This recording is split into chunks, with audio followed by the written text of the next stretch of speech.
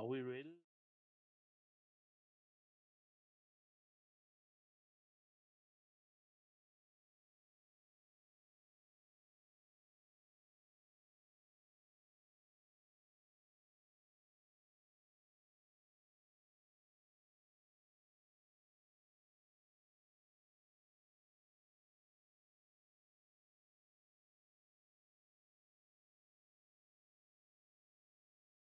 There we go. Well, now it says on air. Good morning, Slotheads. We're doing take two, as we typically do here on our show. And I don't think our first intro even went live. So now everybody can hear me. This is what we do almost every week. So the new starting time is just going to be 8:05 Central Time because we always do that. I always do it every single time. I press live on one and not on the other. And yeah, so here we go.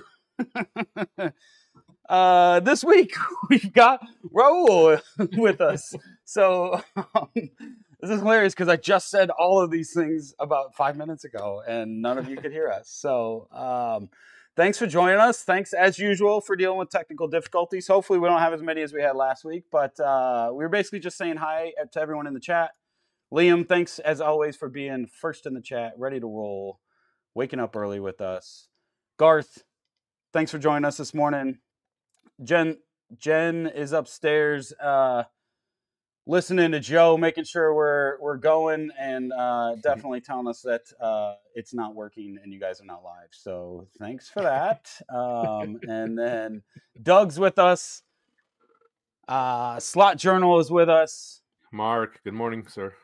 And Patrick Langus with us. Yeah. Fast Laps himself. Thanks for joining us, man. Awesome. But yeah, it's a good group of folks this morning, and we're just super excited to have Rahul on. So as we typically do, it's been 2 weeks since we had the last show. So, Joe, what have you been up to the last week? Anything good? Anything happened last weekend? Well, nothing special last weekend, really. I mean, I just hung out with some guys, from Toronto, and for some reason, he just wanted to follow me. We had such a great time last weekend. If you guys haven't seen it, for those of you new, I went to Toronto. I met up with Rahul, who's here on our screen, and Massimo from MP Slot Car. They took me around. My first introduction. Say that Massimo again. I think you need to say that again. Massimo? Massimo. Don't, Yeah, dude. You give me shivers when you say that name, Massimo. Oh, And that's it. Now we got Rahul here, man. I was having a really great week. Picked up a few cars. Can't wait to show you guys that on the screen. And that's it. Really had a good time and got me a nice Iron Dames Ferrari here that I get to tune up. And I broke in the motor last night, and now I just got to put some oil on this and just make sure everything's running well. And that's what I'm working on, really. Oh, I was really tempted to get that one. I saw it 2 weekends ago when I was up in Milwaukee. Very tempted for that one. But I'm gonna tell you something about this car. I'm a little disappointed. I knew how it was gonna run. I'm not about to run, but the actual color scheme, it's a flat fuchsia, I guess. I don't know what to call this color. It looks really nice in this light right now because it looks like it's glowing. But in real life, I think I would have preferred the flat of the Alpha Arturi. The Arturi is sorry, Alpha Arturi. AlphaTauri. AlphaTauri, thank you. I'm like still need coffee. That flat blue looks so good. Huh. I'm not saying this doesn't look good, but it's not my favorite. I'm a little disappointed in how the pink is not as, but it's cool. I mean, it looks great on the track, but that's the only thing I can take away from this car is that I'm not crazy about that color, even though in this light it looks really awesome. And that's it. Tune it very up. cool. How about you, Rahul? I know you were a little sick, but you had a pretty sweet conversation on Thursday with Mr. Slotted himself, Mr. Ferrari. Maurizio. Yeah, we had a good chat with Maurizio. That was all Pete. Pete stepped up, did a lot this week. I was not well, and I couldn't pull my weight for shenanigans, and Pete took over. So that's the cool thing about doing a show together with someone. You can lean on each other and get through it. And that was really on show this week. And yeah, it really meant a lot that Pete stepped up, got Maurizio on. We've been trying to do the digital system, understanding Carrera, understanding Electric, and one thing I don't understand is Oxygen, which is the big commercial digital track system that everyone uses. And so we got the developer and the inventor and whatever you want to call him to actually come and tell us a little bit about it. Yeah, so it was great. It was a great conversation. First time I've ever met Maurizio, so it was kind of awkward in the back end because he doesn't know me. He knows Pete. So when I logged on, it was just me and him, and we were silent for a couple, at least a good 15 minutes, just silence, because he didn't know what to say to me. I didn't know what to say to him, and then Pete came on. But that's normal. I remember the same thing happened when I got Dave Kennedy on my show for the first time, or any of the big guys. You don't know what to say, and yeah, so I totally understand that whole concept. I get it. Italians fluster you. You have a hard time, in the presence of greatness. I get it, dude. It takes a bit of practice to talk with us. Now, I said this in my intro that nobody listened to, but I forgot my cowbell this morning. I will be ringing it and sending these two to their corner if they get it too heated. So if you want me to send them to the corner and ring the cowbell, just let me know in the comments if it's getting a little too heated. But yeah, just want to let you know I'm your moderator today. I'll do my best to handle it, but I don't know. With the oxygen when he's rolled down his Italian flag, we can continue here with what I was saying. You good now? You put that away? Got it out of your system? No, but go ahead. I'm just warming up. Just warming up. It's so funny. Like I was saying about the oxygen system before, I was very rudely interrupted by an Italian. But yeah, anyway, so it's very interesting system. It's independent of everything. So it's independent of track. It's independent of pretty much everything. It's a direct controller to car system, right? And that blew my mind. Yeah. And it's almost, I totally get it. I understand totally what he did with it because it's a remote control car. Basically, he's turned your slot car into a remote control car. Yeah. That gets drive through the controller, but the controller can also allow it to do things by signaling to it. So now you understand why 20 cars can run on the system, because they're not sharing the packet of information with several other cars on track. It's coming directly to the car. So each controller controls its own car. So totally understand it. Coming from an RC world, it makes a lot of sense. How it integrates with the Carrera system and the Electric system and all that, that is still unsure, because there are some. I've watched some videos, especially with Carrera, because you can actually install the oxygen system on a Carrera track, right? And you can trick the Carrera controller. You have to have a secondary Carrera controller. You depress the lane change switch, and then and it will hook into the SCP controller. It's really weird, but there's a lot of videos online, and you can actually use the oxygen system on your Carrera track with the Carrera lane changes and everything. So very interesting system, unique. I think they need to do a lot more with the documentation and communication about it, because it's very vague. And I still don't understand why you have to go buy a dongle separate and then buy the software. I mean, if the dongle is so cheap and you're already putting together like manufacturing, why don't you just package the whole thing together? Put it in a box.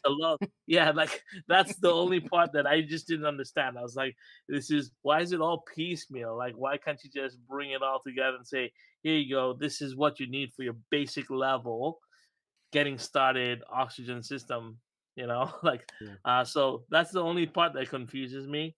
And it's really confusing, because if you go to like Pendle, or you go to any of these like Electric Dreams and stuff, and you look at oxygen, just type in oxygen, it's like all the parts come up, and if you didn't know, you wouldn't know. Like, yeah. yeah. So yeah. It was a cool You know, conversation, and it definitely like because I've seen oxygen used like when I've watched some live streams of like the 24-hour Le Mans slot car race. Yeah. So I've like seen it in action, but I had no idea how it worked. Like that's not much of that was talked about. But hearing him explain like that it's basically an RC car on rails, and instead of a battery, the power's coming through the rails. I mean, that was just like, oh yeah, now it makes sense. Like it's funny. It just like a little bit of a light bulb went on, and then it sounds like everything gets controlled through the computer through that dongle too, which is kind of cool. So it's all going to one place. So that leaves a Yeah. lot to like expansion on like race management software, and a lot of things can happen with that as opposed to like the controller talking to the control unit on Carrera, and then the control unit talking to the software, and like going back and forth is a little it Yeah. works right, it does the trick, but it's not the same I possibilities. think it does the trick on a smaller scale, Right. right? But when you start to introduce like 20, 30, 20 cars, it doesn't work because, like he was saying, it was very like what he was saying in the beginning was, imagine that you're setting the signal for the lane change and the power all through one rail. And it's small packets of information that keeps on going. And if you had 6 cars, it's a lot of draw on the even power. more Right? information. Yeah, that's true. And there's that, I don't know if you know chaos theory, but every signal gets some lot of chaos in it as it travels through this kind of space. So understanding that now you have a direct connection controller to car, it just takes all that away, right? And you get that really smooth operation. And then the really cool part about the controller that I thought was really cool was the directional arrows on it, because it really makes you think even more about how you want to lane change. I don't know if you guys noticed that, but I picked that up when I looked at the controller. I saw the arrows. I didn't know what they were Yeah. for. So it's actually directional changing if you needed to. So you could actually, yeah, it's actually pretty cool. Like So you could have a switch that would go left or right, and you could press That's which. right. Whoa. So that's what I'm thinking, because there's Yeah. no other reason to have directional arrows, right? That's true. Yeah. So yeah, because you're talking about the slotted controller, right? That orange controller with the SCP-3. SCP-3. Yeah, because I was looking at that and I was disappointed when I read all what it can do. And then it wasn't for Carrera; it was specifically for Carrera. I mean, digital was specifically for analog, because you can set it to have your handbrake, right? So, like for example, that would have worked perfectly on my track where I kind of want my brakes light to go around the corners, but when I need to go into the pit, I really need as heavy braking as possible. So you could set what they call a handbrake, and you press the button, and the next time you hit the brakes, it would know to go to 100%. And then it would stop, and then it would go back to your normal setting. So I'm like, that's like every time you want to pit, I would think of it as the pit button. So those up and down buttons were, I guess they're programmable, and now he can reprogram them to be left and right, which I thought was really cool, because those buttons were there before, and that was what it's for. It's kind of like you can either have it a one-time use where you press it once and the car acts like a handbrake, like 100% brake, or you can press it to be like, okay, the next time I hit the brakes, please act like a handbrake, go to 100% braking power.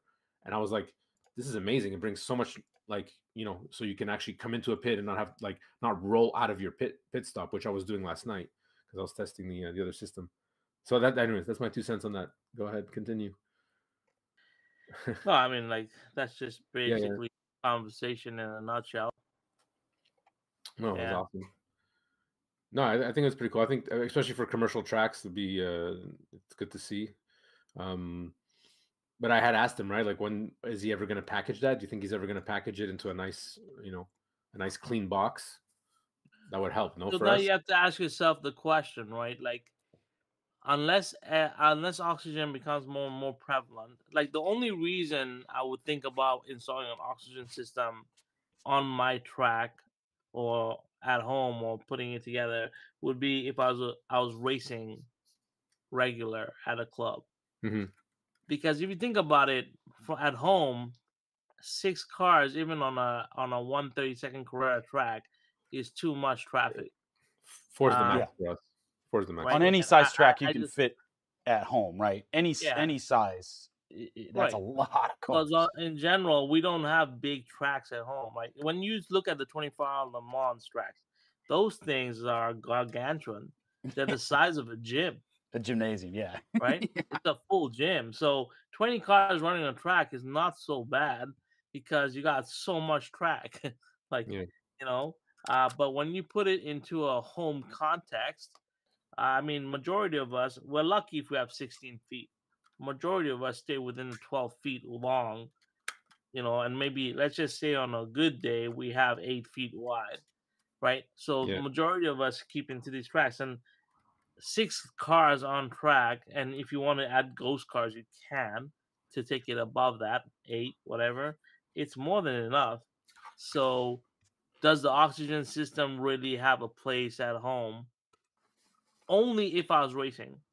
If I was Yeah. continuously racing at a club event which had oxygen and was digital, I would install the oxygen system in my house so I could tune my cars to my controller.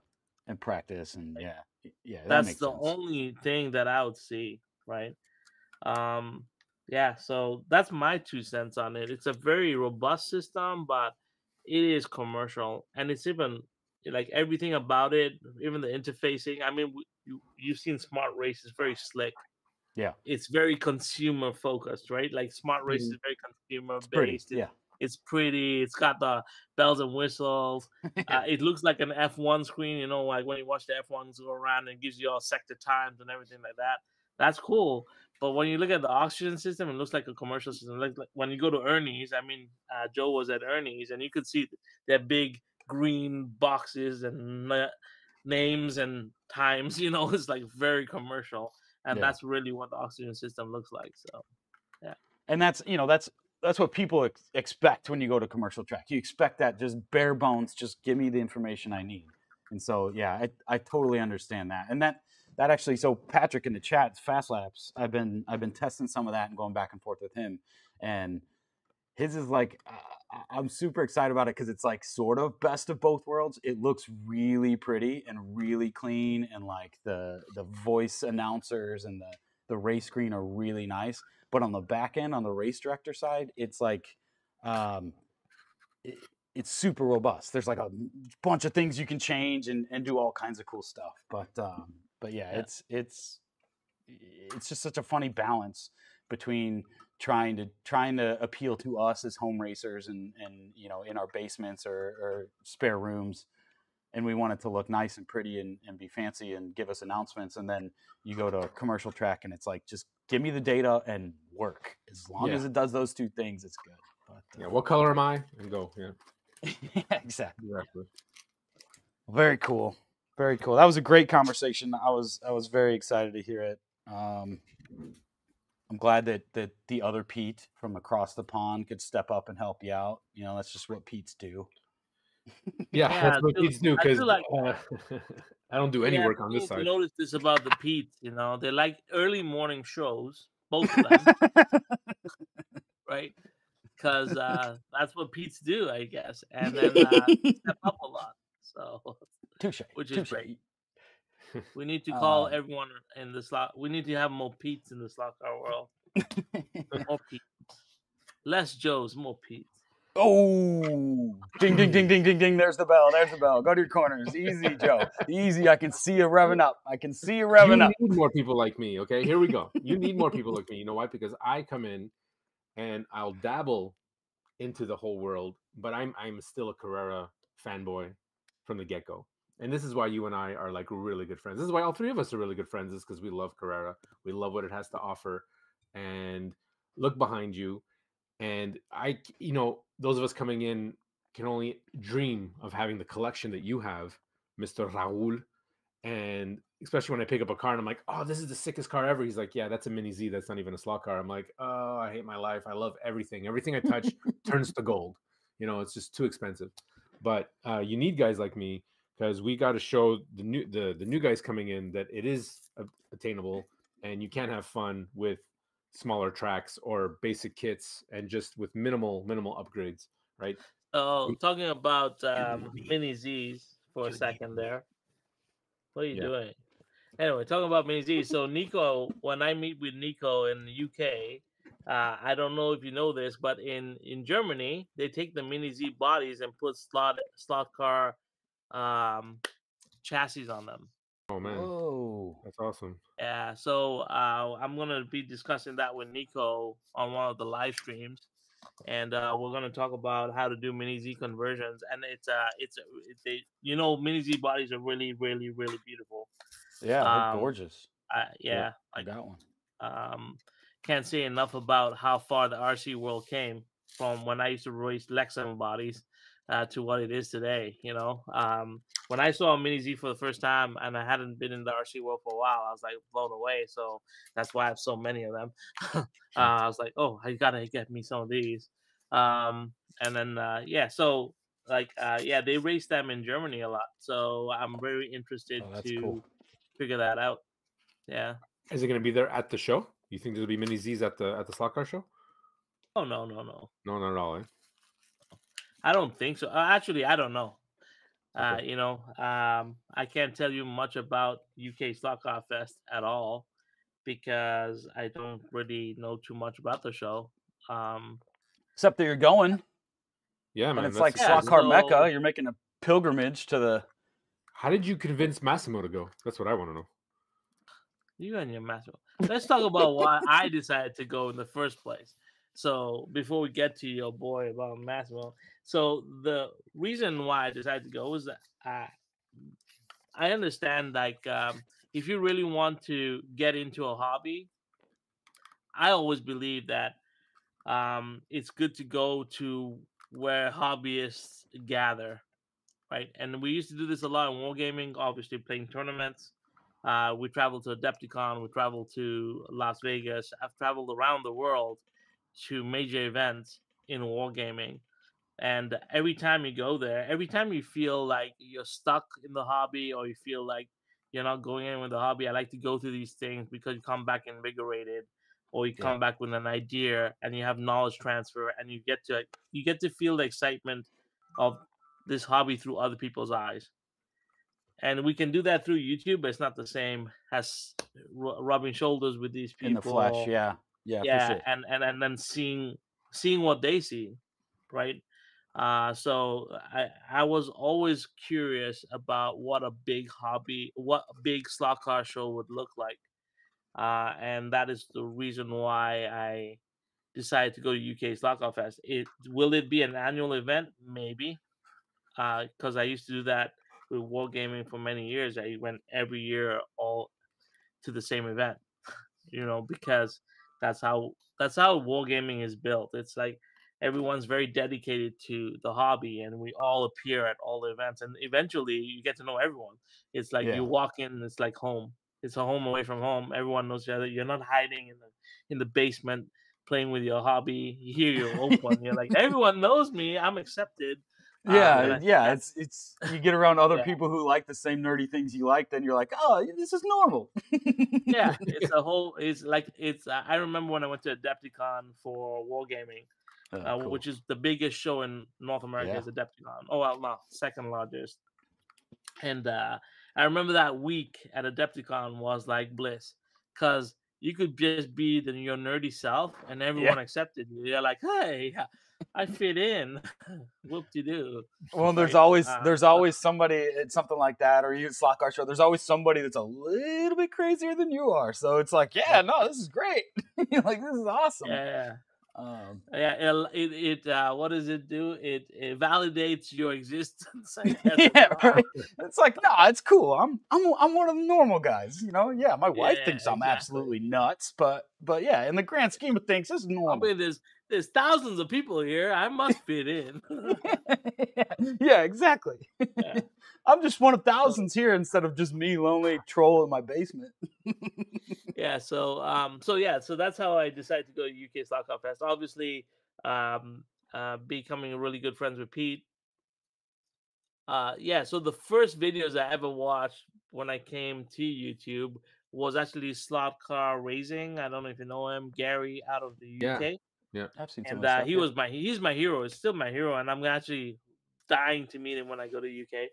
And then the second person I watched was Pete. That's before I even watched Travis or even watched MP. So These were the first two guys, and I remember, I've said this many times, but still a very valid memory for me. I remember watching Pete, and I always said to myself, I wonder if he would ever say my name on his show, and to actually be this close to Pete and really have a relationship where we talk every day and part of his inner circle. It's like, yeah, it's like one of those dreams come true kind of thing.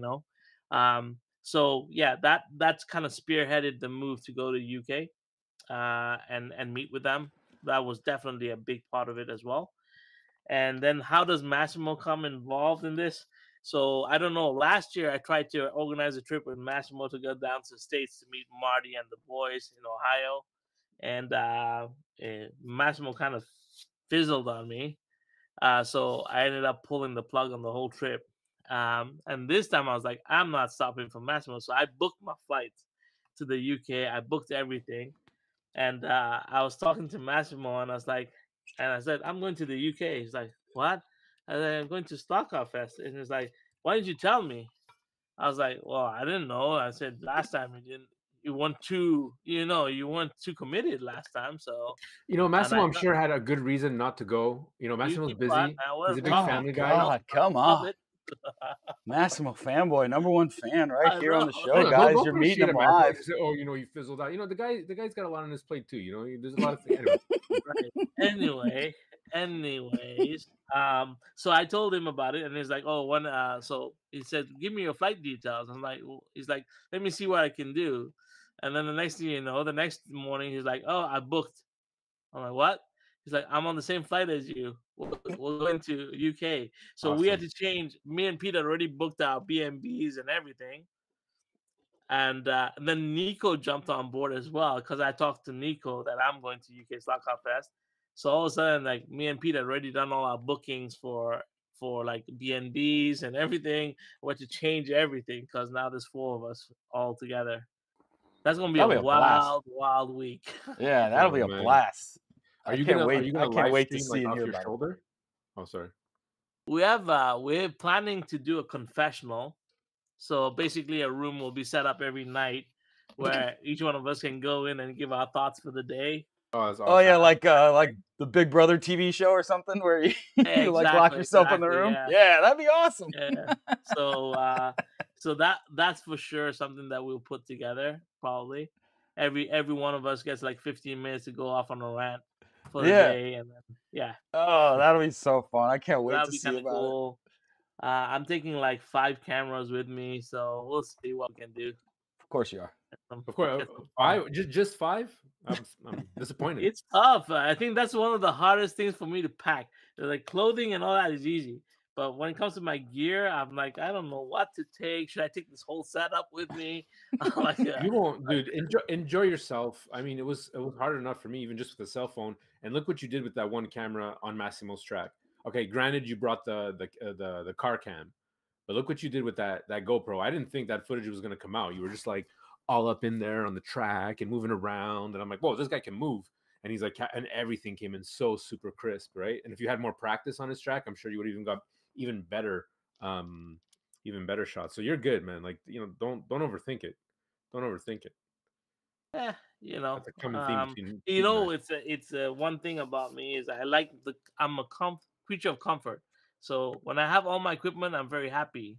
When I don't, I get all antsy, and especially a week long without all my toys with me, it's snuggle up to them. It's worse for me than not having slot cars. Oh man, I'm sorry that I can't come with you. Then I'm sure it's going to be like difficult for you not to wake up and have me around.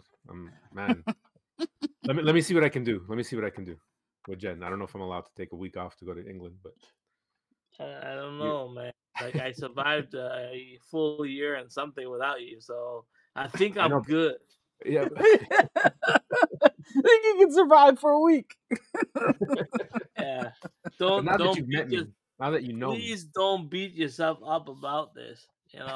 While you're sitting in Montreal, I'll be in England doing what you don't know how to do. Keep a car on the track. Keep a car on the track. My cars stay on my track for reasons because they're not bolted in the weirdest places. Okay, you want to keep a car on the track. Here we go again. Keep a car on the track. I can keep a car on the track. The only person that can drive a car and crack a track at the same time. I've never seen that happen in my entire life. I actually am sorry. It's like the that. most durable slot car track they make. I've never seen anyone drive a slot car and break a track until I met you. So that's your claim to fame. Yeah. That and the old slot car to the family jewels. I mean, oh man, that was priceless. That was priceless. It couldn't have happened at even a better time because you were in mid sentence trying to say something nasty and you got it.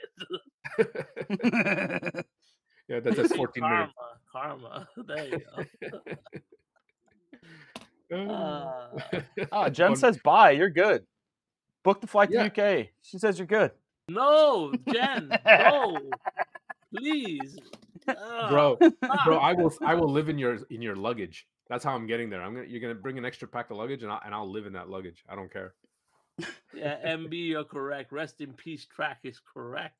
That's what we should put on a shirt for you. Next time you come down, I'm gonna put rest in peace track on a shirt for you. With some we didn't even get to see the print shop, did you?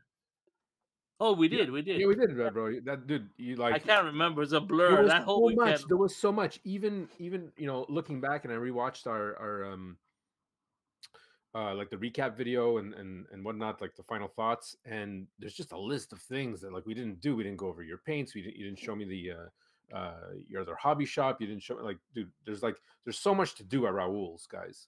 Like, this guy is in the hobby. Like, I don't think your videos even portray or people understand that how involved. Okay, great, you got the collection in the back. Okay, he's a collector, bada bee, bada bo, but you have history with all your cars.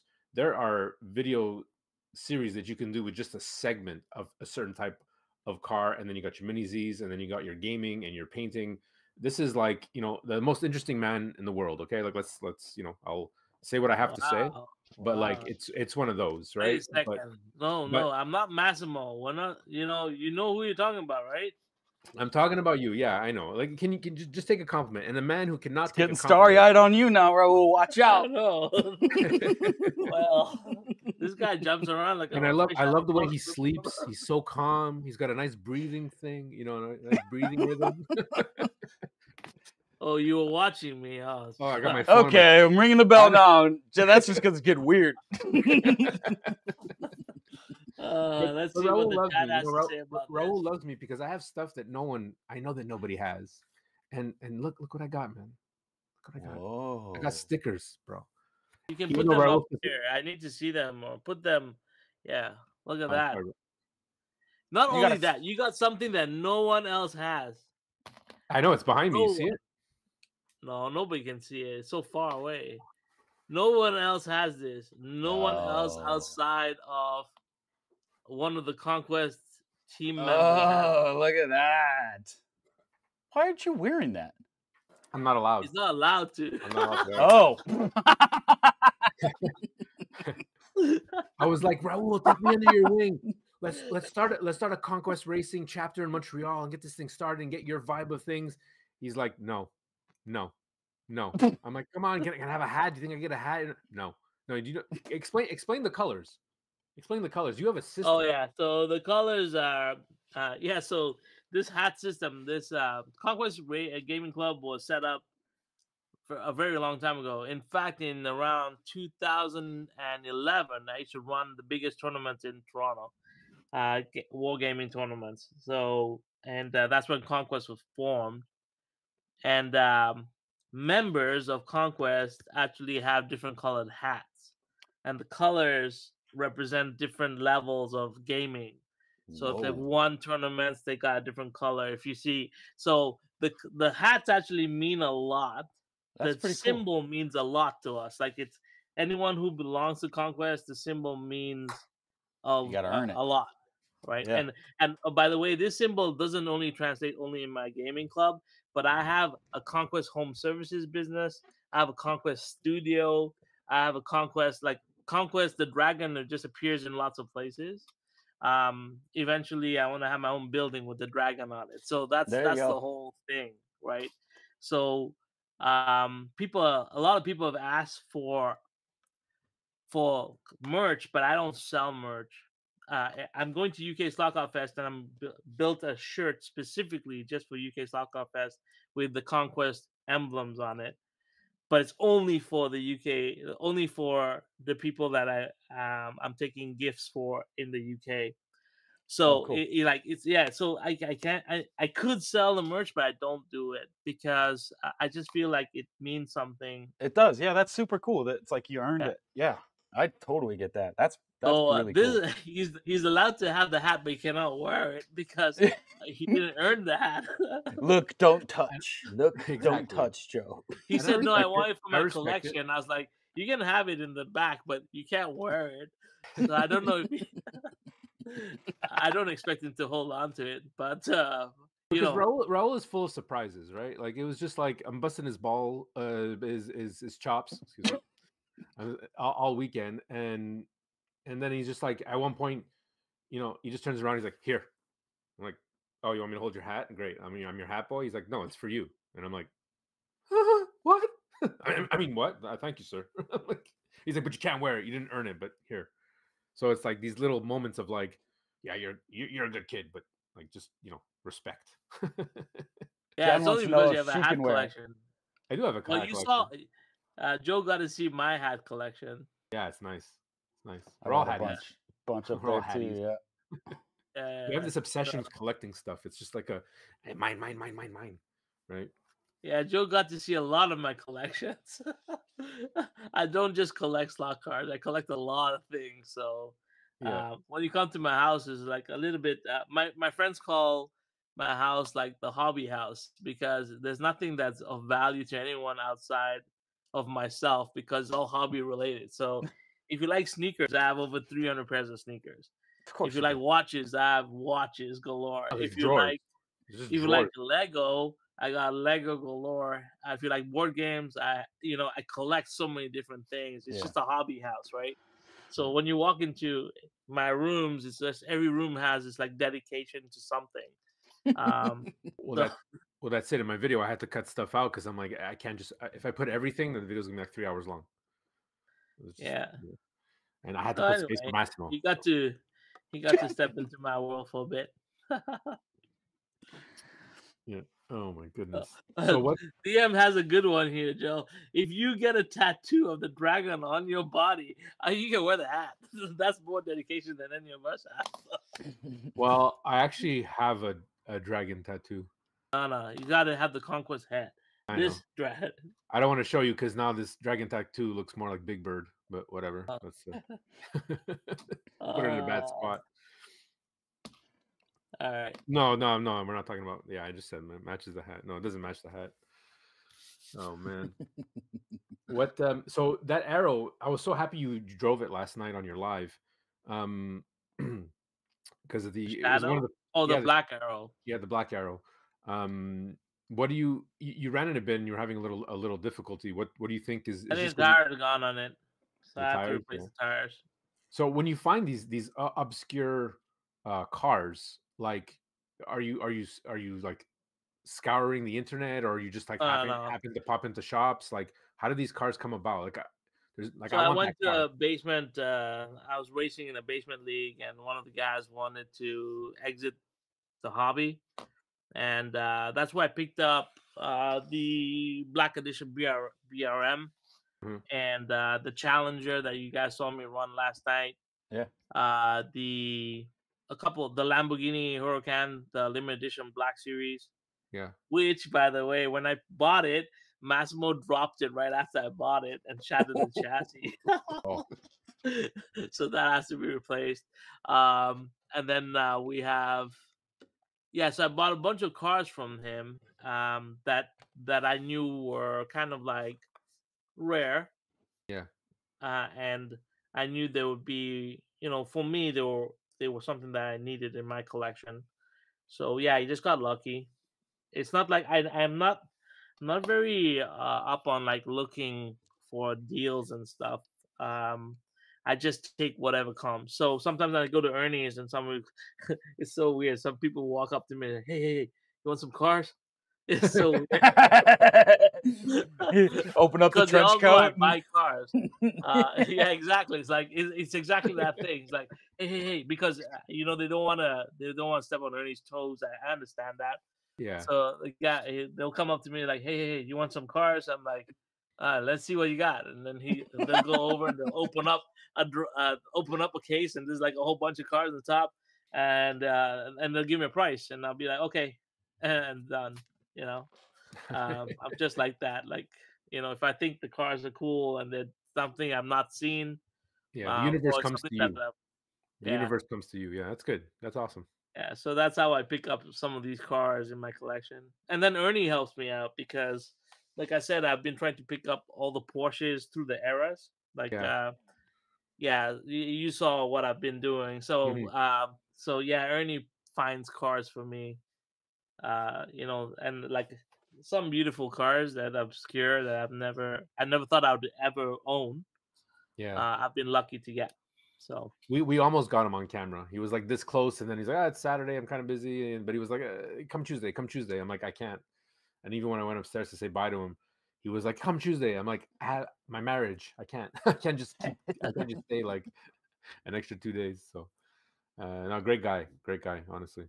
And thank you for introducing me to him, and that whole weekend for sure was such an experience. And again, for those of you, especially, like, I can see Mark's in the chat. A great thanks to the community for joining in on the banter and keeping up with it and whatnot. That's what I enjoy about this community, that we can connect with each other. It's not just because Pete and we have a live stream, or the guys are doing YouTube channels. It doesn't mean that we can't interact and have fun and become our own group of guys. This is what I love the most about the hobby. Even if I never put out another video, just the interaction, I think, is great, and whatnot. And I know Rahul, deep down, he loves me. I know. I feel it. you do realize that I knew Pete first. Yeah, it's all good. I'm not. It's the You competition do now. realize that, yeah, exactly. And you do realize that Pete and I had conversations before we even knew you. I'm not saying. I'm not trying to. And I didn't invite myself over to your house, Rule. I'm just saying. You should. You should. I think Toronto's the halfway mark between here and It was Missouri. hilarious, It was hilarious because I had a feeling he was out. So I went and opened my door, and he hadn't even come up. And I looked down the street, and there's this guy walking with all his stuff. I was like, "That's Joe," and I started to laugh. And Gabe was like, "What are you doing out there?" I was like, "Yeah, he's coming." Here it comes. You felt me, man. I'm telling you, you feel the universe. You felt my energy coming in, and I had my board game bag, my laptop backpack, my overnight bag, plus another like wine bag, and I'm like, let's get there. That was So awesome. Liam wants to know the difference between analog and digital. Oh, okay. Go for it. Yeah. Me? I got you. In analog, right? So classic slot cars have 2 lanes on a track. On analog, it's 1 car on the left lane, 1 car on the right lane, or left, right, either way. And when you pull that trigger, it goes on its lane. On digital, you can change from the left lane to the right lane. But that also means, since you can change lanes, you can have more than 2 cars on the track at a time. Some systems, like we were talking about Oxygen, can go up to 20. But most, so Carrera goes 6, and Scalextric does 6 too, or 4? Yeah. As well, yeah. So you can have 6 going at the same time on just 2 lanes, which is why the 3 of us in this chat are digital fanboys. Like, we love it because of that. It just feels more like racing when you're still on rails. It's a lot of fun. Now, I've got a sweet spot for my old HO track, which was analog, just because it's a different feel. It's a different fun kind of racing. But every time I go up there, I have a blast. I'm like, oh, I kind of miss this. And then I come back to my digital. I'm like, yeah, I don't miss it that much. It's just, yeah, they're slightly different, but yeah, I mean, Richard put it in pretty simple. 2 cars on a track versus 8, and that's 2 lanes. And obviously, to get 8 cars on analog, you would need 8 individual lanes. There you go. And Liam will be getting his first slot car track, Carrera Go system, because of Rahul, who donated a track to Liam. so he could get into the hobby. So again, Mr. Humanitarian himself, getting young kids addicted as soon as possible. So I want to thank you on behalf of Liam for that. I know we have a video planned. So Rahul, I'm sure him and Marie Jose, his mom, and Sean, his dad. Thank you very much for that. Absolutely. And Liam will be our. We'll see. I want to kind of depending on what his parents will allow, I want to document that journey as well. Getting him into the hobby, starting him off with Carrera Go, and let's see what we can do, guys. Rahul's great guy, great guy. Eric, I see you, Wildman. I want to show you something, buddy. I was hoping you'd pop in. I got myself upgraded from this screwdriver to this screwdriver set. Ooh. I got me a professional screwdriver set. Again, because Rahul told me to. So they can at least look the part, right? Well, that's it. Well, no, because now these new stock cars that I got, I need these things. So, Eric, I was thinking about you. I don't think I can ever lose my screwdrivers again because they come in this nice case. I know screwdrivers. Everyone's like, "Oh yeah, welcome to the club, Joe. Good job for you." But it's my first set, so I'm proud. So I thought of Eric at that point. Welcome to being an adult, Joe. Buying screwdrivers and getting excited about it. Exactly. Oh, look at these things. They're so light. One weekend in Toronto, he's grown up to become a man. Oh yeah, that's all it took. You're welcome, Jen. We men? Are we men? Or are we just like kids who just don't want to grow up? I don't know what you're talking about. You were just Italian a moment ago. Oh. Yeah. What does that mean? Now you're a man. Oh, now I'm a man. I was Italian. Oh, okay. Ding, ding, ding, ding, ding. Go to your corners. Oh my God. Mark, real quick. Mark mentioned we want to talk about costs and shipping and non-shipping digital cars. Yeah, let's talk about that. Mark says you got to talk about cost and shipping non-digital cars. Now, so that is. Go ahead. You tell me what your thoughts are about that. My thoughts are that's a whole video in and of itself, but obviously analog cars right off the bat are typically less expensive than their digital counterparts. And in order to make an analog car, when you want it to work on digital, there's a chip you have to buy to add it to it, unless you buy digital right off the bat. So there is more to it, obviously. And I've chipped a car and done it the not plug and play way, and it's not easy, but it's not at all beyond what. If you can open up a car and lube the axle, you can and you got to solder sometimes, but 9 times out of 10 you could probably figure out how to do it. And there's 1.5 million videos better than the one I did about how to do it. But yeah, there's certainly way more to it than that, but there's separate styles of cars that are analog or digital. Mm-hmm. Yeah, I think majority of the modern cars now come digital ready. Most of the brands that are releasing cars today are readying their cars for digital, right? So whether it's Slotted, whether it's Polycar, NSR, even Pioneer, all these brands do ready their cars ready for digital. And then depending on what chipset you want to put, depending on the brand, they have their own chipsets that are ready for the different systems. One thing I want to do this year is, because I love analog cars, but I think we've discussed this, is about bringing analog to digital. So buying a set of 4 analog cars, chipping them all up, and having digital races with them, because I think that's more fun. I still want to drive analog cars, but one thing that we know is about analog cars is that normally they're flimsier than Carrera cars. So putting a digitally chipped analog car on a Carrera track with another Carrera car is like murder to that analog car, because if that Carrera car touches it, it explodes. As my Maserati from Slotted is as well documented. So it's good to race like for like. And that's something that I will be doing a lot more of throughout the rest of the year. And that's a big thing about UK Fest for me as well. It's picking up. sets of cars that will compete against each other and be digital ready. And there's a Yeah. bunch over there that you'll be able to see and purchase and buy that you can't get over here in North America, right? Yeah. Yeah, There's that'll be lots cool. of deals as well, right? So because Oh, a like lot of show people deals? have older cars that maybe they don't want anymore, and you can pick up a good set of cars.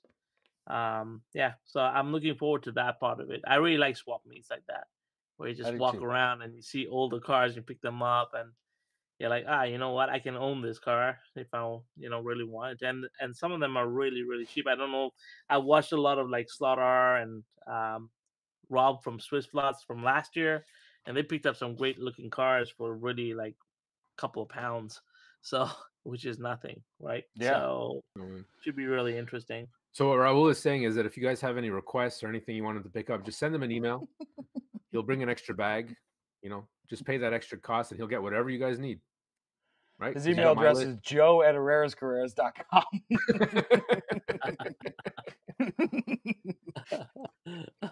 Yeah, exactly. Send it to Joe. Oh, send it to me, and I'll Send pick all out your requests through Joe, and he'll manage it for it. But And Joe will if you forward don't get to it, MP. it's Joe's fault.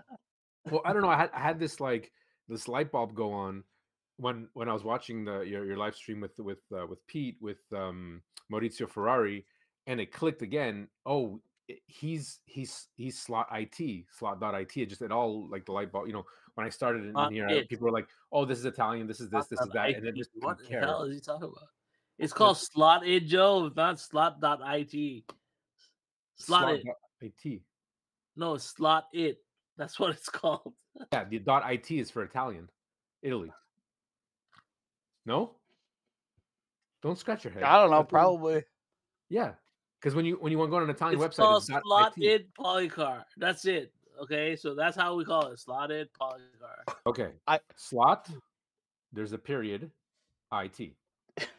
Slotted. Let's continue. Let's continue. So let's move on. Let's move on. Let's move on. I don't think anybody's going to win this argument. Slotted, divided by Maurizio, made by Maurizio Ferrari.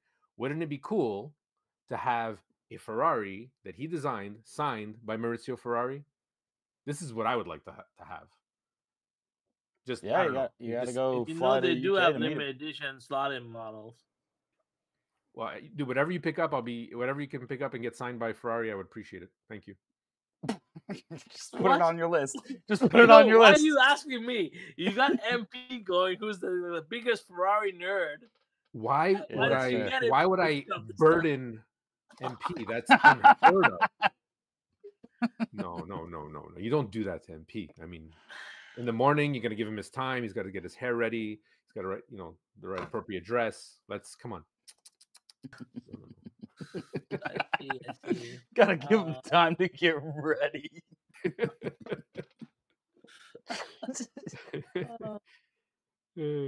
Raul's doing Raul is our moderator, so he's doing his job. He's actually looking at the chat. Pretty good reading the comments. Richard says chipping is a cost, but the real cost is the 3D printer, the airbrushing equipment, and the building of the kits. It's totally agreed. My 3D printer and everything that it has, the rabbit hole that has taken me down has taken way more money out of my wallet than the slot cars has, to be completely honest. But yeah, it's all part of a hobby within a hobby. I have an airbrush kit, but I'm no good at it, so I don't use it very much.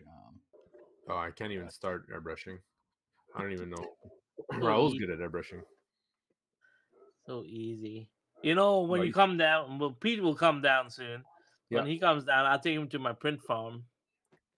Yeah. All our 3D printers. I want to ask you about that. Do you print stuff for yourself on there at all, or is it strictly just wargaming stuff? I did when I first started. I used to I printed a lot of 3D wargaming terrain, and now we sell it in droves. So really, that's so cool. Our printers are just constantly busy with that stuff, or with anime kind of little knickknacks, like things that we sell at little shows. Like my friend's illustrator, and he still goes to all the fan expos and all that. So we sell, we print all these little things, and we sell them at the shows and stuff. That's pretty cool. Yeah. How many printers are in the farm? It Rough. changes because we have about 8 FM printers and 4 resin printers, but they're Oh, okay. huge. That's the big ones. Really? Yeah. And then like I don't know. There was a live stream I did with Adrian. Adrian runs the print farm. I don't run the print farm at all. I used to when I first started. I got into FM printing in the beginning. I was the first one to get the 3D printer, and then Adrian took over, and now he runs the print farms. And we print everything from Titans to everything else. Like, That's so cool.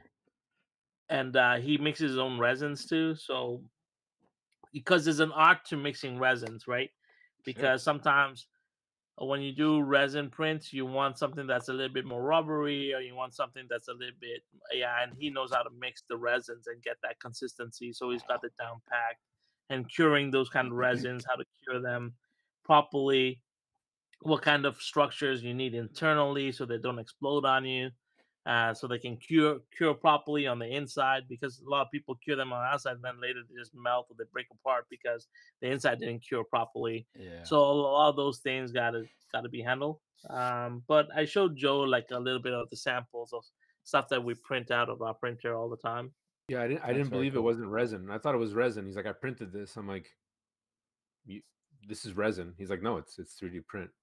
And I was just thinking about that. Can you guys get close to like vinyl, like the Funko Pop stuff? Like, We can do rubber. You can do lots of different materials out of the printers, especially when you go. this is Well, like I got into 3D printing a long time before it became mainstream, because I used to be in automotive and we should develop spoilers for like the Hyundai Elantras and all these commercial cars.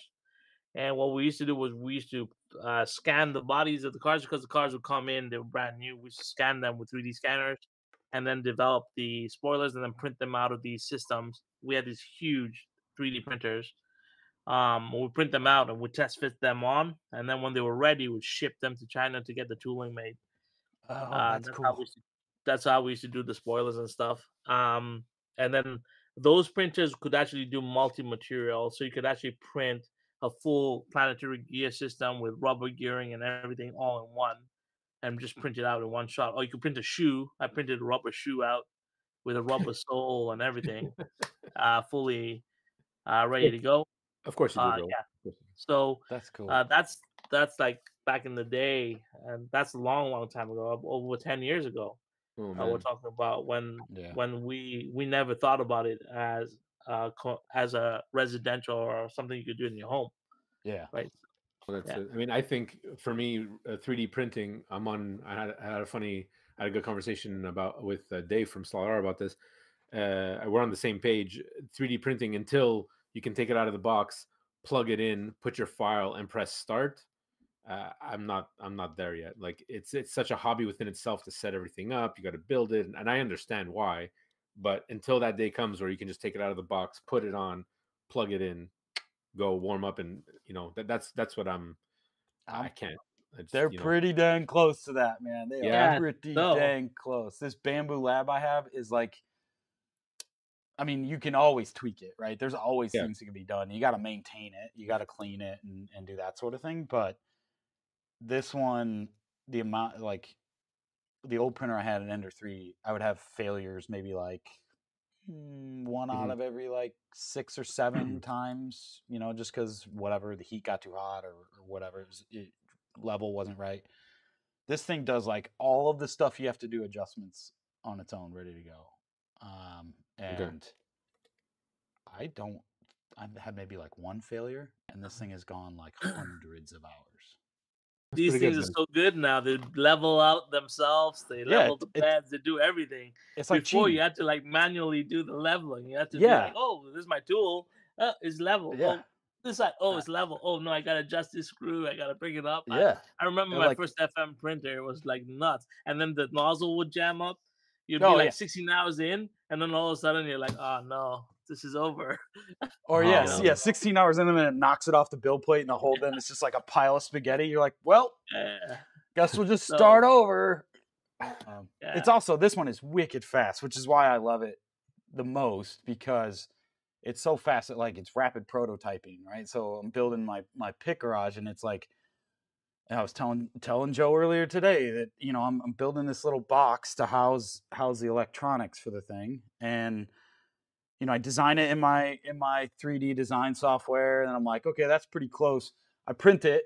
45 minutes later, I have it in my hands, and I'm like, oh no, that was off by a millimeter. So I move it on my 3D design software and do it again, instead of like, now what fraction of a millimeter is that distance between those two? It's like, nah, let's just print it and then check and then print it again, and go and go and go. And it's yeah, I've been loving it. I never would have been able to get this project anywhere near as close to done as I am without it being that fast. Because on my old Ender 3, a lot of these parts, like this one, took like 45 minutes last night. And yeah, my old one, it would have taken like 4 hours. And at that point, it's like, if it didn't work, you're like, do I really want to spend another half of a day trying it again? So it's 100%. Yeah. Let's. I want to go back to the analog digital thing for chipping, because I was asked that question, and I think for me, and I don't know if anyone out there is the same way. Either you guys are like full analog or full digital. Rahul, I think it's really cool that you're going to chip your analog cars in a quad. I think there's something there that we can maybe like challenge the community to do, even just with getting 4 Carrera cars as fast as they can go. That's a video in that in itself. But the whole reason why I got that I got off you, and I wanted a converter kit, is to not have to deal with chipping, right? Like, I think the only chips that I really would want to chip are Carrera. Like now I can buy Carrera analog cars, and if I really like them, I can chip those cars to be digital. Like the cars, like, cause going to Panther Hobbies, they had this whole section of cars. I'm like, oh, I haven't seen this model and this model. It's like, oh, it's all Evolution. And at the time, I wasn't thinking of it, but now going back, it's like, well, now I can buy Evolution cars and not worry about it, because those are Carrera cars, and I just have to buy the chip. And But you the don't even world need to buy the chip. The way I do it is, and this is, if you really want to save money, right? You got to think about this, right? You always, the most you need is 4 chips. Let's just say 6 at most. So if you really wanted to save money, you could just buy 6 digital cars and pop the chips out, because just one screw would take them out. And you could buy all Evolution, and then every time you wanted to run, just switch the chip out. It's so easy. It's plug and play. Same as Electric, same as Pioneer, same as Slotted, because everything's plug and play. So really, when you look at it, you can say, okay, I want to chip Slotted cars. I'm going to buy the SP43 chip. I'll buy 6 of them. That's my investment in digital. And then I can buy all the analog cars and Slotted I want, and just switch to put the chip in, and use Blue Tack just like Slot R does. Tack it in, plug it in. You got a digital car. Same thing with the DPR doors for Pioneer and Skelectric. You buy 6 of the caution chips. Any Skelectric car you want digital takes you 2 minutes. You didn't think to tell me this before? I never thought of that. You didn't think to But tell me that's this? what I'm trying to say. It's like, everyone says that, oh, you need to chip every car. Why do you need to chip every car? The chips are simple plug and play, unless you're using a Slot Technic chip. And now the reason you use a Slot Technic chip is when you get into a car that doesn't have space for the digital chip. That's when you have to get creative, and that's when you need like these advanced chips, as I would call them. Let's just call them. They're not advanced; they're just different chips. But a Slot Technic chip is now the one that you solder in, because your LED is now independent of the chip itself, and you can move it around. You put it wherever And you that want. allows Yep. you to That place makes the sense. chip in a So different place. so that makes sense then, because then if I want to, that, you know, I'll buy 2-3 chips, and then, but again, for me, the only way it's going to make sense is that, like, when I buy an analog car, I'm not interested in running it with, you know, like you said, with the Carrera cars. It's just not going to happen. Those are going to be, you know, I think I'm going to go into the rally, just because, you know, time trials, and for me, if I want to time trial a car, it makes more sense for rally, because that's my second love of racing. I used to watch rally a lot. So getting the cars to run and having a time trial, you know, working it myself, that's where the switch comes in. So I don't have to worry about, I just have to worry about making sure that I can tune the car without worrying about the digital chip, adding any extra weight, and then go, and then just make that switch and then be done with it. If there are cars that I'm like, oh yeah, maybe I do want to race these cars, and because I mean, it's just me, Jen, The kids, I don't have a club. I don't have friends who are coming over every other weekend to race. So there's no point of saying like, oh, I have to be ready in case someone decides to get into this hobby. It's just me and a few people. So that switch that I like. So now I can go and see like, oh, I really like this car. I'm gonna buy it. Oh, I like this rally car. Perfect. I don't have to worry about the chip. I already got the tech slot, which I have to still try. I haven't installed it yet. But the chipping part of it, I thought about it and I'm like, well, the cars that I would want to chip would be the Evolution from Carrera, which is because I just find that there's more selection. And I guess it makes sense what you're saying. Just buy a maximum 6 and then swap them out as you go. And especially Carrera, because it is plug and play. So that's so thank you for that. And that's exactly what I don't get hung up about buying an Evolution car. If I see an Evolution car, it's always a great price. And I'm always like, hey, if I ever want to run this as digital, it's so simple. I'll just take out another chip, put it in, and I'm good to go. That's a really good point. Because it's like I pass up on. There's a couple of shops that I've been to, both when I was in Milwaukee and around here, that have some Evolution cars. I'm like, oh man, I wish that one had the blue box so I could run it on my track. And it's like, why are you so dumb? Like, you have 2 or 3 cars that never go around your track anyway. Just pull the chips out of those ones and put it in that one. Like, what's wrong with you? Yeah. So what I used to do in the beginning, thank you, Dan. Amass chips is I used to go to Panther and buy previously owned digital cars. So they're really cheap because they're previously owned. And all I'll do is take them and remove the chips. And now I have a whole bunch of chips. And I was like, because I don't really need that car. And I used to buy like multiple liveries. It would be the same car, multiple liveries, and it would be like whatever, $20 off or $30 off. And I was like, oh, no problem. Yeah, go. I'll buy 5 of these cars and then take them apart. And I have like Corvette bodies. I have a whole bunch of Corvette bodies that came off this whole slew of cars I bought because I just wanted the chips. And I've had that since day one. So and that's like I said, you don't have to make it overly complex. You can if you want to, but you're not. Yeah, because you're never gonna have more than like 8 of them on the track at a time anyway. So you need 8 chips, exactly, at max, and you can get away with 4. But so Dan says he says by the time Dan Slot Valley Racing says by the time you chip 5 to 6 cars, you paid for the axle box, and I totally understand that.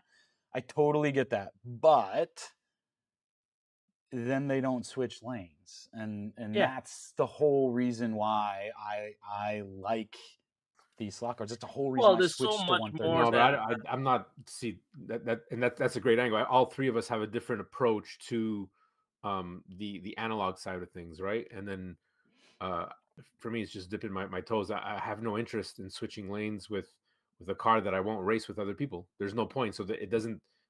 I'm going to say it doesn't deserve digital. It's and not that's the reason for the axle boxes, and the reason for the tech slot boxes is that when you want to just run an analog car for what it is, you can switch it, flick a switch, and now you're analog, right? Yeah.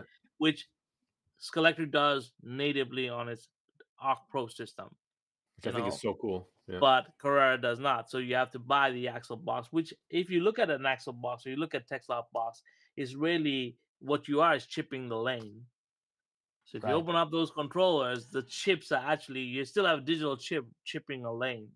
That's the only difference. And something that Maurizio touched upon, where he said the oxygen system can be used on an analog because you can chip a lane in analog using oxygen, right? You can actually add the chip to the rail itself, not to a car. And now the lane is chipped, which is exactly what tech slot box does, and that's exactly what I think the axle box system does, the same thing and all that. And I think what Carlos did is the same thing, Cyber. So he built his own. Yeah, you can just chip a lane. That's if you open up the tech slot system, it's not overly complex at all.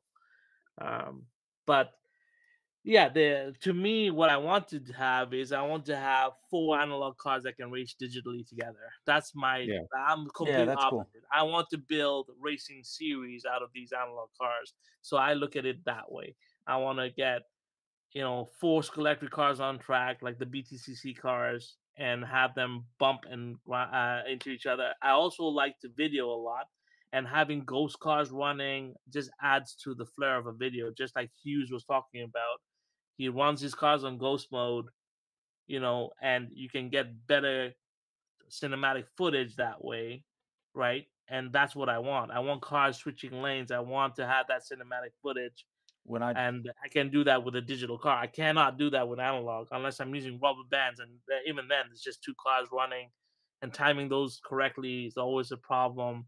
So from a video perspective, for me, it's very exciting to digitally chip analog cars and let them to run on my track, so I can do videography. So you can do the camera. And it's funny, like I'm nowhere near your level of cinematography, but when I did the video on the 911, I was like trying to race it and film it at the same time, and then I was like, why am I doing this? Just put it in ghost mode. And then I was like, oh, this is fantastic. I can move the camera around. It's going. It's funny. So I see Shalafish. I assume I'm saying that right. It says Mark Twain in St. Charles is a pretty good selection of both digital and analog cars. Mark Twain in St. Charles, that's in my area. So Shalafish, holler if you're in St. Louis. That's pretty cool. Maybe we should meet up. And then Mark Twain Hobbies is here in St. Louis, but they're also known as hobby1.com. So I don't know if you guys have seen their stuff, but very cool. Maybe another St. Louisan in the crowd. So not just Canadians here.